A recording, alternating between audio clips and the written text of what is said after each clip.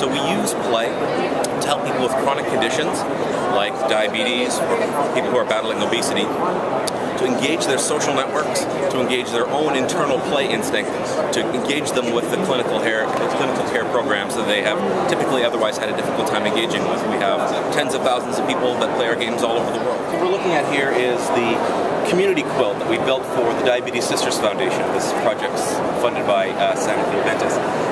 What we're looking at is a quilt built by all the members of the Diabetes Sisters community, women in their 50s and 60s who have come together to support each other in the management of their diabetes. So as we're looking at the quilt, each one of these small quilts represents a story that somebody has told about how they've managed their diabetes more effectively, helping each other understand the tools and techniques they are each individually using to manage their diabetes.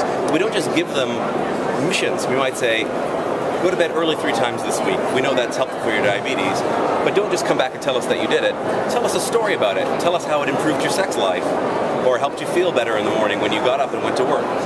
Each one of these small squares represents a story that somebody has told about the management of their diabetes. These large squares represent people, and as we learn about the people in the community, we're actually using a kind of personality match algorithm, think of something like eHarmony, to move those people closer to the center of your quilt, so that not only are the stories that you see interesting, but they're more relevant to you because they're from people that might live close to you or share interests with you.